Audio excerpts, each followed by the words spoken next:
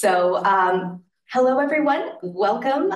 Today we have Professor Juan Ochoa, who's going to be speaking about his books today and how he feels about writing, what writing can do for you.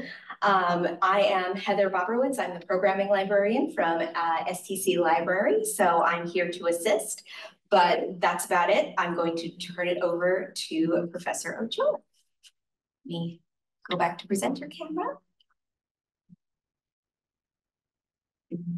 And go. Okay. Hi, everybody. Thank you all for coming out. I really appreciate this robust crowd. I really, really do. Yeah, Heather, like Heather said, my name is Juan Ochoa. She introduced me as Professor Juan Ochoa, which is kind of accurate, but still very weird for me to hear, right? Because I had a very non-traditional, let's say it that way, a non-traditional route to becoming an English major, a professor, an academic, a writer, right? None of this was planned. None of this was, when I was a kid, I never dreamed of being a writer or a professor or an English major. I didn't even know that there was such thing as an English major. When I was in college and my professors always would ask me what I was majoring in, and I would say, I don't know, I'm just trying to get through. And they would tell me, like, why don't you major in English? And I would tell them, because I already speak English, like this guy, what's wrong with that? Why would I want to do that? Because I thought that was all there was ESL, because I used to live in Mexico for a long time. When I graduated high school, I was living on the border, and I went to Reynosa and met a girl, and my father was working there, and I just kind of stayed. And instead of like coming back across, I kept on going further south. I was in Reynosa, then Monterrey, then I found myself in central Mexico, and just things evolved from there. And sorry, there's things evolved from there. And my father, who is this man right here standing behind me, or sitting behind me, and those are my twins. They're in their 30s now. My father is resting in peace, I hope. Right? He might be turning in his grave right now. But that's him. And that's his 38 Super with only 3 serial numbers, which means it was one of the first 1,000 Colt made back in 1911. That was his prized possession. And my father wasn't a drug dealer, right? My father was a drug lord. There's a big difference, right? My father was able to build a criminal enterprise to the size of which they were able to fix the presidency of Mexico in 1988. And you might sit there and go like, oh, wow, well, politics and that happens. No, it doesn't. That's a really complicated thing to do. And to be able to say, that he fixed the presidential elections of the 13th largest economy of the world, one of the United States' largest trading partner and neighbor, that's a pretty big thing to do. So yeah, my father was able to build this big old empire, but of course it was all founded on a house of cards, right? And it all came crumbling down, of course, at the end. And and that's kind of what I write about here in Marihuano. But the thing is that when all this was going on and everything was crumbling around us, I had to kind of like go into hiding. And my family owned property in Mexico, and so I was able to jump from one house to another and things. And I found myself in this ranch, an ex hacienda that my father bought in Guanajuato, in the Bajío state of Guanajuato. And I was working there. There was only one phone in the town. And when I would go and I would speak to my family, the people it was a caseta. You go and you make a phone call and they time you and then they charge you for whatever. And they would hear me speaking English. Well, it turns out that the people who owned the phone were also part of Mexico's equestrian team. Go like where? You know, they have an equestrian team. They fly, you know, horses around the world and stuff like that. Like, you know, who does that? I didn't even know that. But again, you know, I had a very isolated world and an isolated realm. I didn't know these things that happened out, you know, outside the realm of, you know, police chiefs and DAs and judges and governors and even presidents and stuff like that. And you know, everybody making illicit money and stuff. I didn't know that there was, you know, sports and hobbies and things like that, other than, you know, the normal, right? Baseball, football, things like that, right? So anyway, these people needed somebody to sponsor them, right? Because it's expensive to fly a person. Well, imagine flying a horse, right? And they had to go to Cuba for the Havana Games. The Pan American Games were being held in Havana that year. And they needed a substitute. They had a professor at the Tec de Monterrey who taught English as a second language. And they would sponsor them, but they wanted to go. And they couldn't go unless they had a substitute. So they said, you speak English. Why don't you become the substitute? And I was like, well, no. Yeah, I don't, you know, no.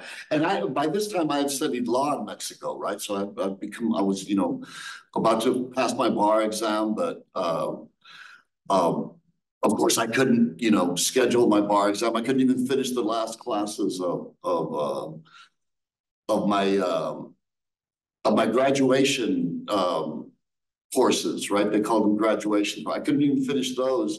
Or if I did, I would go sporadically, all right? I couldn't go every day because, well, I had the federal police looking for me. I had other gangs looking for me. I had, you know, there was, you know, danger around. So I couldn't go to class like every other student. And so, you know, I was in between taking the exam and stuff like that. But lawyers don't educate, right? We like people to be ignorant. So that we can take advantage of them and use big words and that they don't understand, and then they give us money and then we walk away and we take everything, right? So no, I didn't want to be a teacher. I didn't want to be an instructor. I didn't want to be a professor or anything like that. But I was hungry and I didn't have any money, and you know, the avenues for income had dried up for us. So but yet the expense was still there. We still had a lot of expense and everything. So I decided, okay, I'll go in there and I'll substitute teach. For a couple of weeks. That turned into something like 5, 6, 7 years, right? That I did that, and I couldn't rise up from the level of you know, English professor because I didn't have a master's degree. I only had a law degree, and I went and I took my bar and everything like that. So I was able to work, and I was able to work for the Tec de Monterrey, and things were going pretty well. But then the devaluation hit, the economy went bust, you know, all my neighbors were leaving and they were all telling me, you know, you need to get out of here. You're stupid. You're just un pendejo. You should be going to the United States. You speak English. You have papers. You know, what are you doing here? And I held out for as long as I could until I finally did. I went back to the States, and that was because, well, by this time my first wife had left me. And my second wife, who we hadn't gotten married yet, she had just gotten out of jail. Yeah, that. My first wife I met at a courthouse. She was a lawyer, and we met there, and you know, we got married and had the twins. And of course, when you know everything started to hit the fan, she left me and you know, took the kids. But my dad was in jail in Reynosa, and so was my second wife. She was in there, but she was in there for trafficking and stuff, and she was a very remarkable woman because as far as females in the drug trade go, she broke a lot of glass ceilings. You know, she had the capacity to go up a mountain in Mexico with a bag full of money and come down with a bag full of weed. And that's not an easy thing to do. It's actually a very dangerous thing to do. But my wife was like that. But unfortunately, she died 5 years ago. But But she'd gotten out of jail, and she ran into my father, and he put me on the phone with her, and she called me, and she was like, what are you doing? I told her, I'm teaching English. And she asked me, well, do you still have clients? And of course I do. And she said, well, I can get merchandise. Well, let's work. So I came back to the United States, and I started doing what I'd always done, right? That was the only thing that I knew how to do, actually, right? I was doing all right as an English instructor. I was actually even learning the rules, right? When the students would ask me, like, why do you say an elephant instead of a elephant? And I would tell them, because it sounds better, because that's what it is. And, I didn't know that there was rules that, you couldn't have two vowels together and things. And, over time, the internet started to kick in, right? They actually took us to a room and told us, look, you're going to be able to talk from this computer to that computer, and it's called email and stuff like that. And, there's this thing now that's called the World Wide Web, and we're all, oh, really, this thing. So I was able to start learning things, and I was starting to be able to learn up grammar rules and stuff like that. So I was getting there, but the salary wasn't really covering my bills and things like that. And I was pretty lonely down there. So she calls me, and we end up coming over, and we end up working, and we're moving, and we're shaking, and we're grooving, and we're making money and stuff like that. But I'm worried, right? Because we don't do anything all day but sit around and wait for phone calls and dress really, really nice and put on a lot of perfume and go to the mall and spend a lot of money. And that's all we're doing. And I'm worried about the neighbors. And I'm thinking, what are the neighbors going to think? And I'm living like right off of 10th Street in McAllen, and I'm moving industrial quantities of everything. And I see that everybody in the parking lot has an STC parking sticker. And I say, that's it. I'll enroll, I'll take a few classes, I'll get the parking sticker. When the neighbors see, they'll like, okay, well, he's a student, that's why he has weird hours, that's why he's always carrying backpacks, that's why, perfect plan, right? Yeah, right. No such thing as a perfect plan. So I start taking the classes, I start doing well. Next thing you know, I get a letter, and it says, congratulations, you've made the dean's list. What is that? What is a dean's list? Any list that I'd ever been on was not a good thing, right? So I'm like, no, something's wrong here. So me and my wife were looking at this letter. We don't know what it is, but she says it says congratulations, so it's not a bad thing. Go and see what they tell you. So they go and they come to Pecan campus, we go to H building, they have tables set up, they're giving us donuts and little pins and velvet cases. And next thing you know, this woman comes walking in, and she's dressed immaculately. Every hair is in place, every stitch of clothing is right where it should be. And she's going through, and she's shaking everybody's hands, she's telling them something, and she's coming towards me, and I'm scared, right? Here's this woman, coming at me, and the crowd is partying in front of her like it was the Red Sea. She's obviously somebody important. She was the president of the school. It was Shirley Reed, right? And she comes up to me, and she says things. She tells me something that I'd never heard before in my life. She shakes my hand, and she tells me, I am proud of you. And that is something I'd never heard of, because when you bring a load down from a mountain, or you get a load across the river, or you get something to Houston and you get paid, nobody says, I'm proud of you. Everybody just says, like, take the money and run, be careful, they're going to kill you. They're going to, you're going to get arrested, you're going to get this, you're going to get that. And you really can't celebrate any of your accomplishments when you're doing any of the things that I was doing. And like, she said those words, I never heard them before, and it really made an impact on me. And I went home, and I told my wife, I said, I told her what had happened. They gave me a pin, they gave me a donut, and this lady came in and said she was proud of me. And my wife said, oh, damn, right? Because she knew also, right? At this time, we're living in a fifth wheel trailer and in a senior citizen trailer park. I don't know how, but we did. And the bathroom is literally stacked to the gills, like taller than me, full of, marijuana. And I've got nothing going for me at all, but I have this, powerful woman telling me that she's proud of me, right?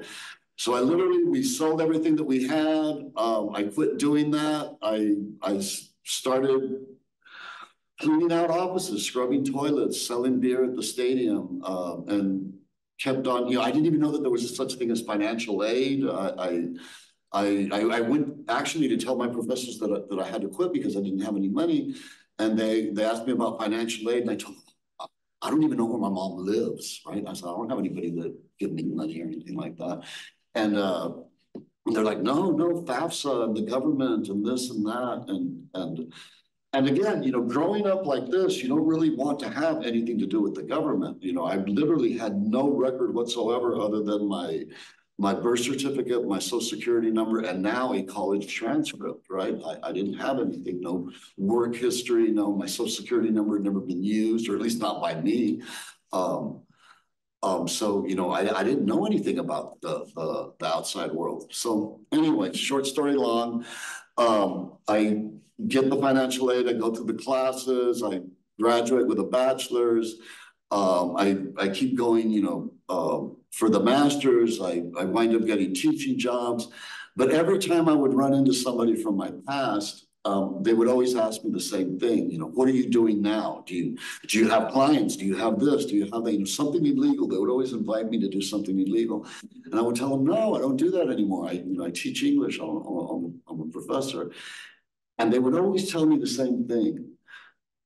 Do they know who you are? Do they know where you come from? Do they know, like they were going to go and out me, right? They were like kind of trying to like hold this over me, right? And I don't like to feel that way. I don't like to feel threatened. I don't like to feel cornered. I'm a kid. I grew up in barrios. You don't back down even if you get beat up, right?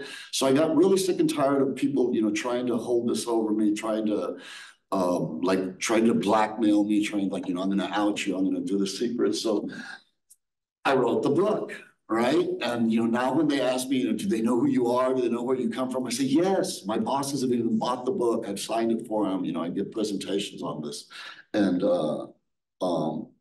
everything, right? So, that was, what caused me, to write this and to explain my side of the story.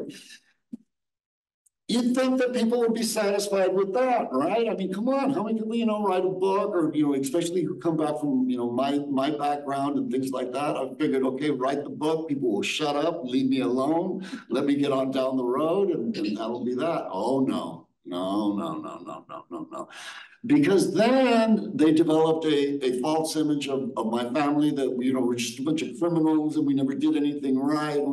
And that is not true. My father worked very, very, very, very hard. But, my father was 12 years old when he crossed over to this side, and he was immediately the next day picking 400 pounds of cotton a day, right? At 12 years old, my father worked very, very hard. He met my mother in the fields of Weslaco, and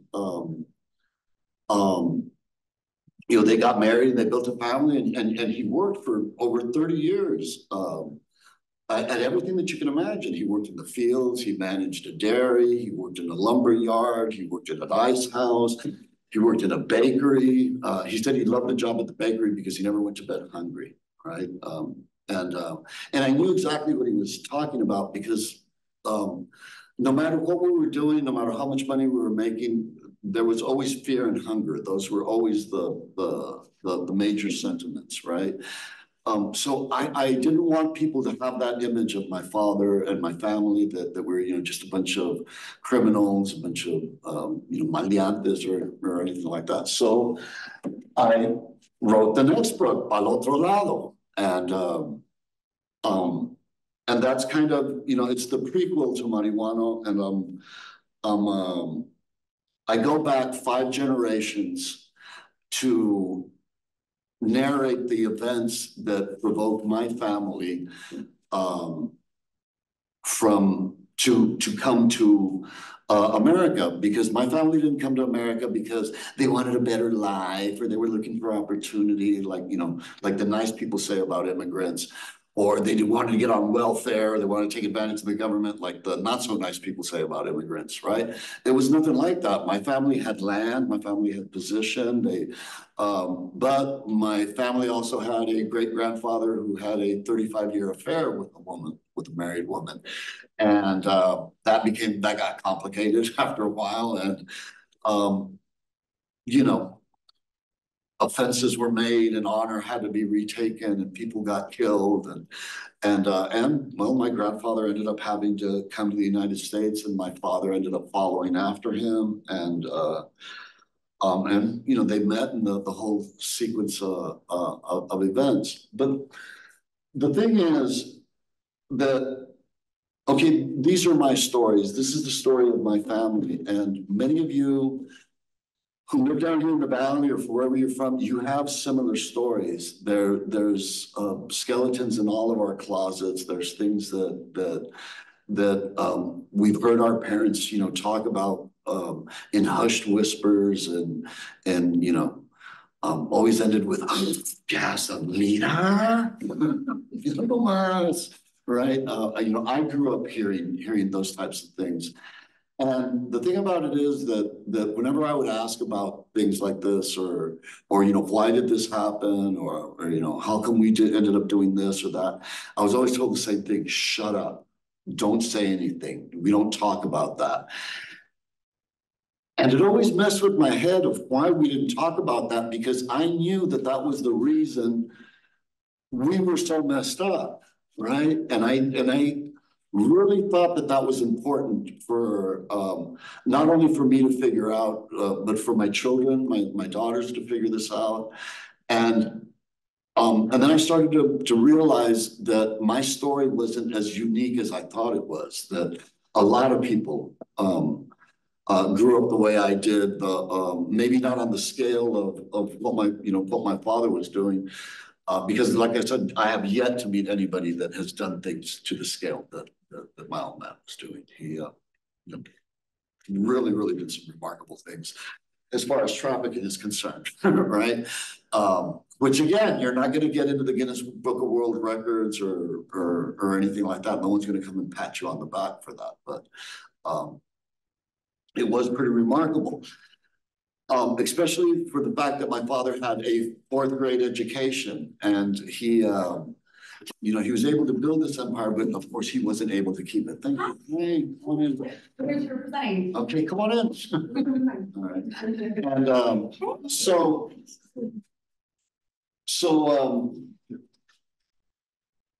yeah, you know, I had to like kind of like fill in the gaps for the story, and I went back, you know, five generations. And I'm going to read to you from Palatro Lao now. I'm going to read, I'm really not really sure what to read. But I think I'll read to you.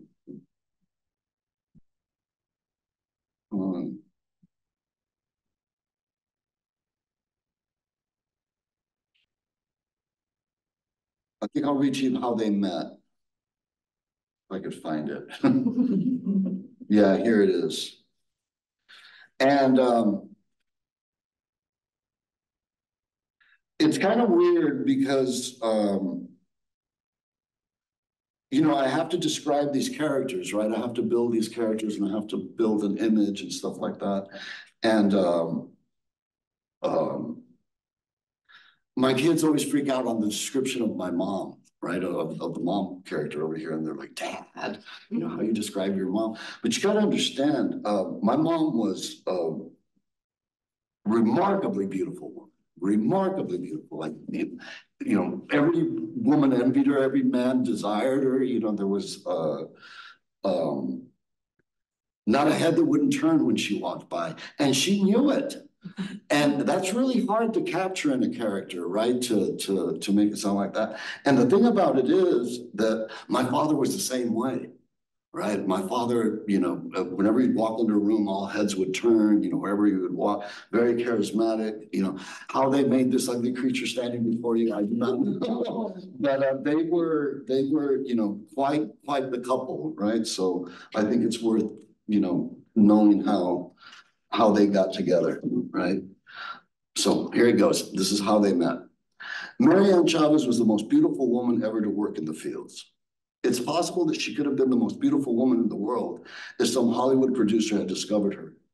But even in obscurity, Marianne, or Anita, which was favored over her given name, was desired by every man who laid eyes on her and envied by every woman she met.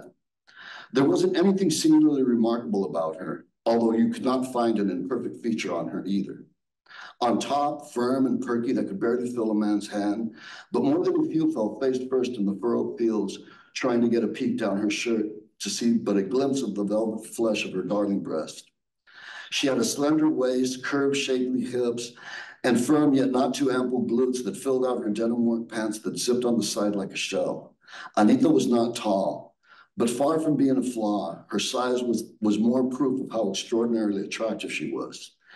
It was as if God made her a compact 5.5 feet tall so that people could take in her whole frame in one breathtaking glance, a sort of gift to mankind like the rainbow the Lord presented to Noah. It was that, the whole picture, the whole image of Anita that made her so beautiful.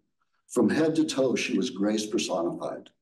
Not one to get too friendly with the other field hands, Anita rarely had conversations with any one person. When she did speak, it was to everyone at once. Her discourse was sharp and pointed and sliced almost painlessly and so effortlessly that the tiny cuts her tongue made were a pleasure to endure and only stunned and ached when she stopped talking. Her father was the first Mexican-American to own a business in Edinburgh, and not just anywhere in Edinburgh. Don Alfredo's Mexican cuisine was located right on the main plaza by the courthouse and the Citrus movie theater. Judges and lawyers ate there. Don Alfredo's did such a thriving business that Anita never lacked any of the finer things a girl could desire. Ruffled panties, silky socks, shiny shoes, nice dresses, and cute shorts for the summertime. But then when she was in the middle of her 10th year of grade school, so close to finishing and being able to enter college and then become a doctor, her father ran away with their housekeeper, leaving the family penniless. There was work in the fields picking cotton, so Anita and her mother and sisters all got jobs. She missed her old life, but knew she would somehow get it back. What bothered her were the things that could never be again, like playing in the high school band. She missed playing cumbias on her clarinet when Mrs. Winnie left the room. She could never be part of anything like that now, and that hurt her. The past was gone and the present was miserable, but the future was still there, and she knew it was just time and nothing more. And now it just happened to be a bad time. There would be better, although deep down inside she feared there would not. Unbeknownst to Anita, but only minutes away, there was a man. At 18, Julio Cortina could tear down the whole world and build it back up again, but didn't out of pity for those who couldn't be as great as him. Last night, he almost broke this rule he made by tearing through the town of Westlaco. It was the dog days of summer, and instead of withering in the blazing heat like everyone else, Julio had himself a time. The day started off ordinary enough. The work truck blared its horn at 4:45, and thanks to an unseasonal heavy dew that morning that made the cotton moist and heavy, Julio had his 400 pounds picked by noon, so he hit the town determined to buy a $1.98 dress shirt south of the tracks in El Lado Americano of Westlaco. He strolled down the shaded walk as conspicuously as he could, stopping to look in each window and taking the display from as many angles in his body as body could contort. He was just about to purchase a fine white shirt with light blue pinstripes when Mundo Galvan came up and asked him if he knew anybody who could cross his family from El Otro Lado. How many people were we talking about here? 5, 3 men and 2 ladies. One of the men is real old, Mundo said in a hushed voice, trying to escape the notice of the gringa sales lady. That's going to cost you 35 Americanitos, Julio said coyly. $35? I'm not asking for you to walk them across the bridge, Mundo protested. Yeah, I know, but the current is swift, and I'm going to need some help with the old guy and the ladies. And that's supposing the other pendejos can swim. Julio said smoothly, knowing that no one could do the job as well as he could at any price. Mundo agreed, so Julio instructed him to gather the group and meet him at the river's edge by the Twisted Mesquite on the Mexican side. Julio went and found his older brother Inez and told him of the group that was willing to pay to be brought across. How much, Inez said greedily. $2 a head. So we get $5 each? Well, you've got that all wrong, Inez said matter-of-factly. Before Julio could defend his offer, Inez continued, I'm getting $6 and you're getting $4 because I have the inner tubes we'll need to get those people across. Julio stood with his mouth agape, which only caused Inez to bellow with laughter. You have to get up mighty early to get the better of your big brother, Julio. Don't you ever forget that. Julio shrugged and said, you got me this time. Now let's get them tubes and get to work. They put the ladies on a tube each and made their husbands swim alongside during the crossing. Julio laid the old man belly up across the inner tube and guided his cargo gently along with the current. Inez swam ahead and was out of the water before Julio could get the first of the rafts to shore. He had to abandon his charge while he sliced through the water and caught up with the ladies' tubes and got them on the bank. The old man was frantic when Julio came back for him, but otherwise safe. Inez took the whole scene from the bank, clutching his sides and slapping his knees in over-dramatized mockery. It was still an easy trip, and Julio got paid well for it. He bought his shirt and had dinner at a place that had napkins made of stiff cloth. Then he hit the cantina from end to end. He did tequila shots with beer chasers at the bar. He snorted cocaine in the bathroom and smoked marijuana behind the building with a bunch of rough customers where the tips of their cigarette made a scandalous glow with each deep inhale. He ambled home in the darkest of night and had only closed his eyes for what seemed like an instant when the work truck blared its horn. In his haste not to miss his ride, Julio had to put on his good shoes without any socks. He made it back to the back of the truck just as it was pulling away, but was able to grab hold of the railing and hoist himself up. He boarded the truck clumsily and head first, but he managed to steady himself with his body bent at the waist and his face just inches away from Anita's wonderful eyes. He looked into those eyes for only a split second and was asleep as soon as he found a space. But in that brief moment that he held her gaze, Julio was overwhelmed with what a sensation that something joyous had just entered his life. In the minutes it took the truck to lumber to the fields, Julio dreamed of an entire life with Anita. Even before his eyelids had betrayed him and were half closed as he was sinking into sleep, he knew it was not that he had to have her, but, and most importantly, that no one else could have her. When the truck came to a dusty halt at the edge of a field, Julio was the first off, but he made time fidgeting with the 2x4 board the workers hitched to their belts where they fastened their sacks. Anita selected her rose to pick before he entered the field. He had to run off Oscar Lopez, but he got the rose next to Anita and set himself to ripping the cotton from its bowl at a feverish pace that he made look easy. He was well ahead of Anita when she looked up from the labor and with a gasp.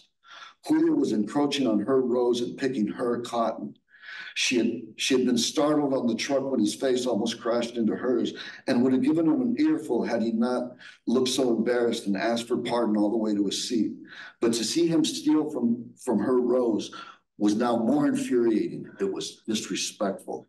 Anita hurried her pace and began to inch her way closer to where Julio had been picking her row. And then she saw the first of what would be many small piles of cotton, picked and gathered for her just to stuff in her sack. There was still a vast distance between her and Julio, but she was able to gain ground quickly without the burden of actually picking the cotton. She finally caught up with Julio, but only because he was waiting for her at the end of the rows. She stomped up to him and got her face close enough to his to make his grin a little nervous. Why are you stealing my cotton? Anita demanded. I'm not taking it from you. I'm leaving it there for you so you won't have to bother, Julio said as casually as he could muster. Yeah, but how much are you putting into your sack before you make the piles, huh? It's bad enough that Eusebio robs us at the scales, but now I have to guard my rose from a thieving mojadito, Anita said, throwing up her hands as she spoke. I'm not a mojado, Julio protested. He fumbled in his back pocket and pulled out a worn wallet. With hands shaking with fury, he forced out a shiny green card and exposed a small stack of crisp dollars. You see, I got papers. So people with papers steal too, Anita said, trying hard not to smile. The fact that he had papers and was not just another undocumented field hand made her feel good, but not good enough to forget what had started her confrontation. Look, you pick your rose and let me pick my rose. Then we can all be robbed at the scales. Eusebio doesn't take that much, just a few pounds from each sack so we can get something at the end of the day too, Julio said, trying to get a hold of the meeting. I don't worry too much about it because I've got things going on the side. I do all right for myself. Julio had his chin stuck up so high, he momentarily lost sight of his desire standing right in front of him. He took a half step forward and looked at her hard. I can do enough for both of us. You certainly do for yourself, Anita said, backing away and turning to the fields. You do for yourself, Eusebio does for himself, and everyone takes my cotton. Anita looked at the rows of cotton that laid ahead of her and felt the sting of the sun that would be in her face for several acres. A knot grew in her stomach. If I were a man, I wouldn't let Eusebio rob me at the scales. If I were a man, I wouldn't let you nowhere near my roast. I don't know why you're so mad, Julio said, catching up to Anita before she could get to work. I just wanted to get your attention so I could tell you something. What? Julio stiffened his back and said with all the sincerity he knew, Me gustas para la madre de mis hijos. Anita shrieked, you want me to have your children? I've heard some lines before, but yours has to be the craziest. Julio's face burned with rage. Who's been talking to you about such things? Eusebio? Anita looked at the stern look on Julio's face and the vein on his neck that was pulsating and didn't know whether to laugh or run. She pushed past him and took to her roast. Julio fell in behind her, but was soon well ahead and was still picking Anita's rose and leaving behind piles of cotton. The whole time he kept running their talk through his head, looking for signs of interest. He couldn't believe it, but he felt doubt that he might have not impressed her. Most girls withered with just a coquettish glance. Why was she different? Why didn't she gush over him? Could there be someone else? She kept talking about Eusebio. Was she interested in him? No, she hated him. She thought he was a thief. Now that he thought about it, Eusebio was a pinche thief. He got a check from working the scales. He was skimming from each sack. Only a few pounds. It seemed too petty a thing to even consider before today. He stopped and looked over his shoulder and gave Anita his most dashing smile, but she just sucked her teeth and picked cotton as fast as she could. He waited for her at the end of the row, but she trudged past him and with her chin leading the way to the truck where the scales were. She lugged her sack of cotton up to Eusebio, who snatched it up and emptied it on the scale. The brass arm on the scale raced to 56 and came to a bobbing stop on 54. Eusebio announced 50. How many? Anita asked incredulously. You heard, Eusebio said without looking up from his ledger. But the words hardly escaped his lips before Julio was on the truck, swinging the 2x4 that the workers hitched to their belts so they could hang their sacks. The board slapped Eusebio stingingly across the face as Julio let out a guttural, "Cuantas?" Julio brought the board up again high over his head before he said he studied. I mean 54. Julio let the board fall again, but had to change its trajectory to avoid the fallen one's defensive arm and settle for a thudding whack to the ribs. How many? I saw 60. It was 60, Eusebio pleaded, fumbling over the ledger and showing Julio the corrected sum. Julio stood towering over the gaping mouths of the other field hands who had gathered to witness the spectacle. Julio snatched the leather from Eusebio and declared to all who could hear, I'll be running the scales now since Eusebio fell and hurt himself. Anyone got a problem with that? A murmured ripple went through the crowd as Eusebio scrambled off the truck. Then someone handed Julio their sack and everyone fell into line. Anita stood watching with keen interest. Without her realizing it, there was a smile spreading broadly across her lips. This one was different. He had a look. Sure, there was lust in his eyes like every other man, but Julio had something, determination. With the right administration, Julio could be someone in this world, Anita thought. 3 weeks later, Anita was pregnant with the first of 6 children she would have with Julio. Wow. Wow. So that's how they met, and that's how this whole crazy ride got going, right? That's that was the first of 6. I was the 5th, and I had to piece that story together from I'd ask my mom, how'd you meet my dad? What, he was stealing from me, you mean? What she would say, right? Yeah. And it was like, huh? And then I'd have to ask, like, one of my aunts, one of her sisters, she'd say, ay, Anita tan chocante. He wasn't stealing, he was leaving the cotton there for her, but you know how she is. And then one time I was riding with my dad, we were going to Houston, Dallas, I don't know where, we were doing something wrong. And and we passed by a field and they were picking cotton, and my dad said, "¿Cuántas?" And I was like, "What are you talking about?" And I asked him, I said, "¿Qué?" And he said, "What is Don Cuco?"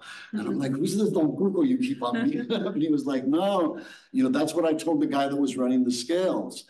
And so now I had to do more investigating. I had to figure out. So a lot of these stories I had to piece together from a line here, a story here, because again, no one wanted to tell me the full version, right? So I had to take a lot of license, fill in the gaps and everything.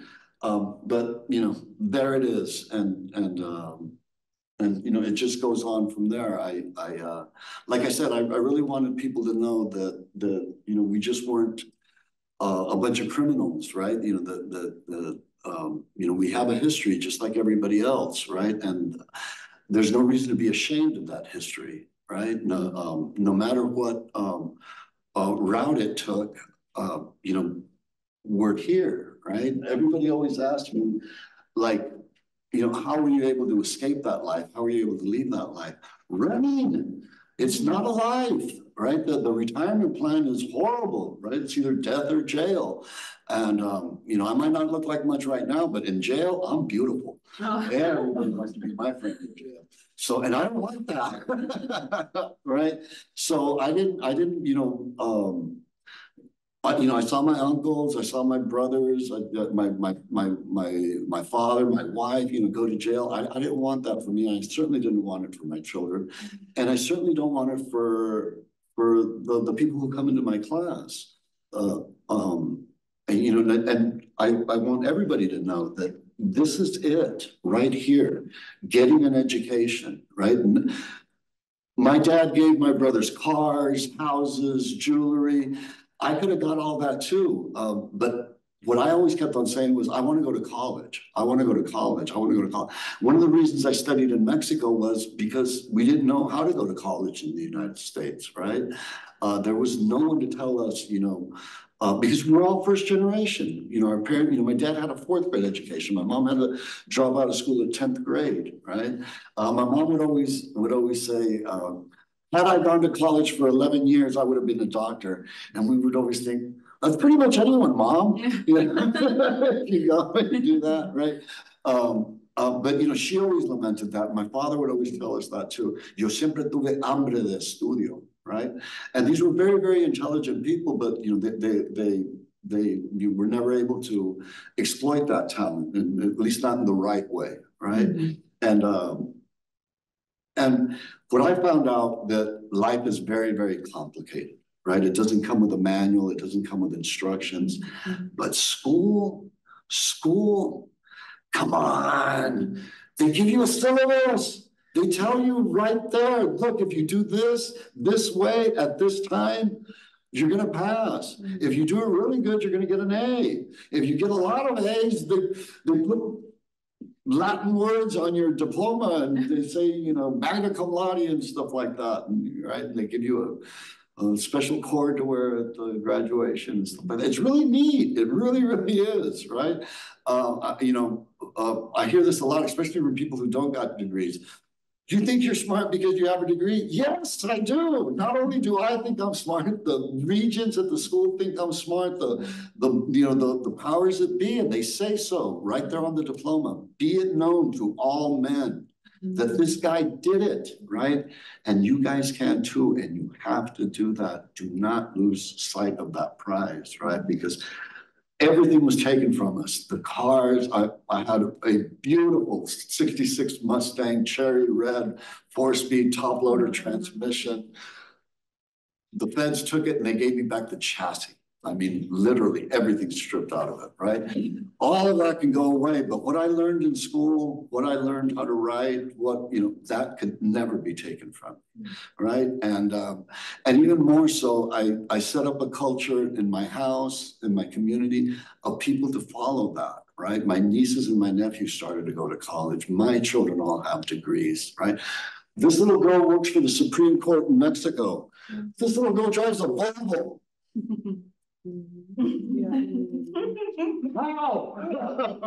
My youngest is, managing a doctor's office, at 25, and she's been doing it since she was 19. These are smart kids, and they, got through school, and I wish I could say that I read to them every night, that I, encourage. I didn't. There was just, I was working 17 hours trying to get a master's, trying to keep a job going, trying to work overtime, adjuncting, and stuff like that. It was very, very, very, very, very difficult, but very, very worth it, right?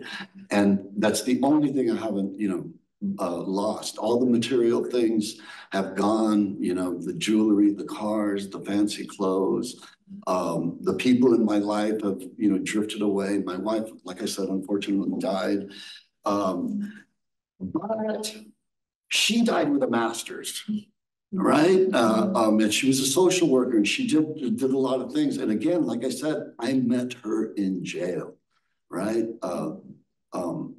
Ours is not, your typical boy meets girl, girl meets boy. They fall in love and live happily ever after. Although, we did for a long time, but it was the education. And one of the proudest things that I've ever heard in my life came from my youngest daughter.